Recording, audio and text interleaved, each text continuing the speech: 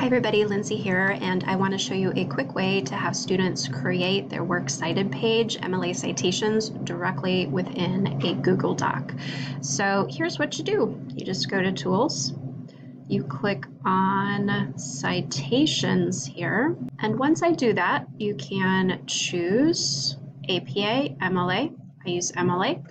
And then it's as simple as adding a citation source. Now when you click on this, you can choose what type of a source, website, and then you can search with the URL. So I have a couple of example sources pulled up. I'm going to copy this URL here. I'm going to go back to my doc, paste it in, see what comes up. All of this information is really good, and it's always a good idea to double check to make sure that the information that it fills in automatically is in fact correct.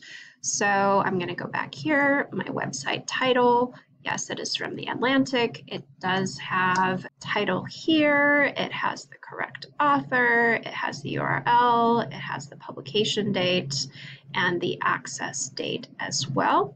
Now, if there were extra contributors or things that they did not add automatically, then we could go ahead and add them here, and then I'm going to click Add Citation Source. We can click Cite and add this directly into the doc. I've got it. I'm going to add another citation source though. So I'm going to come here to my New York Times. I hate that it now makes you pay to subscribe in order to get more than a certain number of views per month. Anyhow, okay, that looks good. And we can always cite manually if the information it's pulling isn't accurate. But I'm going to continue. I just want to show you that it will do something magical. It will automatically alphabetize your sources. All of those little things, those nitpicky things that we English teachers notice about students' Works Cited pages, the formatting is automatically done for them with this tool, which is amazing. Now I understand this is a good skill to learn, but at the same time, if there is a tool that allows us to work smarter, not harder, it's also good to be familiar with that. So I'm just going to add one more citation source here. Okay, now this one should be interesting. We're going to see if it pulls Scott Edwards. Contributors, see, it's missing. Okay, so sometimes when the contributors are listed at the end of the article, it doesn't grab that. Continue. So I'm just going to enter it manually here. We know that Scott Edwards is the author. Reading in the Brain.